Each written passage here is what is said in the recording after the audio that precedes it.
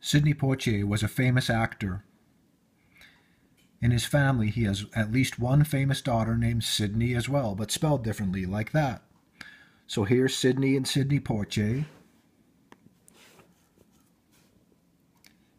He was a successful man in Hollywood. He's got a golden idol to worship, and he's got the sign of success on his hand.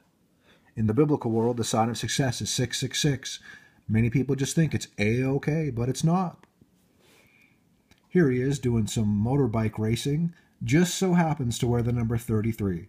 There's 33 degrees in Freemasonry.